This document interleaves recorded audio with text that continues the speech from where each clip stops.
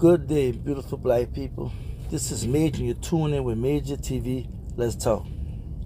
I have some great news to bring before you.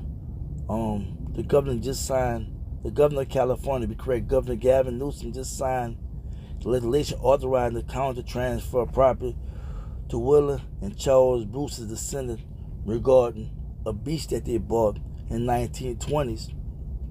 Let me read briefly what the article is saying. Almost 100 years ago, a California beachfront property was seized from a black couple. On Thursday, Governor Gavin Newsom signed legislation authorizing the county to begin transferring the property to Willa and Charles Bruce's descendants, the governor's office announced. As we move to remedy this nearly century-old injustice, California takes another step furthering our commitment to making California dream a reality for community that was shamefully shut out by history of racist exclusion. Newsom said, "We know our work is just beginning to make amends for our past, and California will not shy from confronting structural racism and bias that people of color face to this day."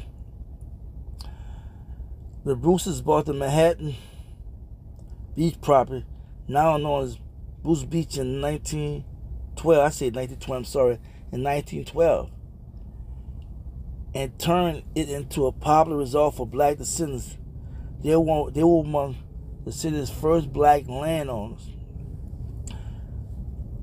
I can't say enough, my people. This is big. Whether Governor Newsom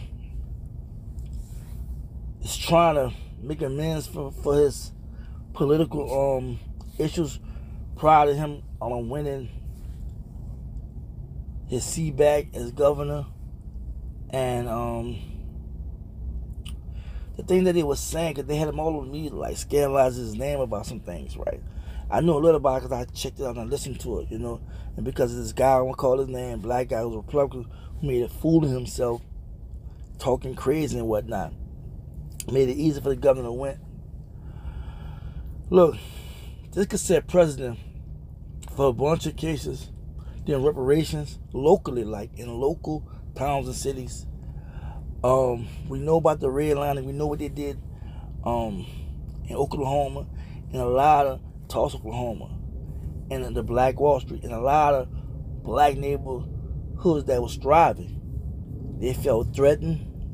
They didn't feel like blacks should have what they have. So much land, so much property, so much money has been stolen from us. I just wanted a person to do a quick audio about it before I share the video and whatnot, but it should be viral right now, what's going on. But this is definitely motivation. We got to keep our foot on the pedal. We got to keep accelerating. We got to keep pushing. We got to stay aggressive. And we have to stop being negative. We have to start counting things out.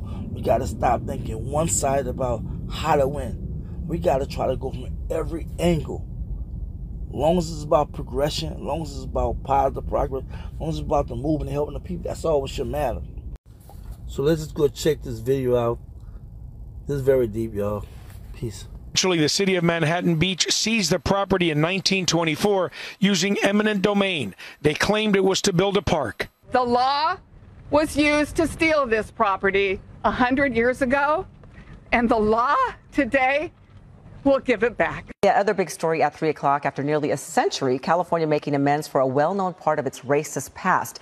Governor Newsom signed a law allowing the transfer of Bruce's Beach. And that property will go to the heirs of the black couple who built it. Eyewitness News reporter Carlos Grandes joins us live from Manhattan Beach with more. Carlos? Well, that's right. A few hours ago, Governor Gavin Newsom did sign the bill that could allow ownership of this beach to be transferred to the Bruce family. The land was taken away from them back in 1924. Now, the family bought it in the early part of the 20th century for about $1,200. Now it could be worth $75 million. A beautiful sunny day for being at the beach. It's also a day of change that took almost 100 years. This represents a change in thinking, a whole new way of doing things, and a much better example for our children going forward. Today, the governor signed the bill that allows Los Angeles County to begin the process to return Bruce's Beach to the families of its original owners. To be here not just for the descendants of the Bruce family, but for all of those families torn asunder because of racism. Bruce's Beach belonged to Willa and Charles Bruce. They bought it in 1912 and built a resort catering to black residents. It became a target, however. The Bruces and their customers were harassed and threatened by white neighbors, including the KKK. State Senator Steve Bradford, who authored the bill, talked about what the Bruce family went through. And despite all the racial taunts to KKK, the harassment, the burning of their facilities, the taunting and the harassment of their guests, they survived and flourished for 12 years. MajorTv, and this is brought to you by Major. Like and subscribe to get your notifications. Couldn't do it without you, need your full participation. And we giving back, this is your appreciation. Tune in.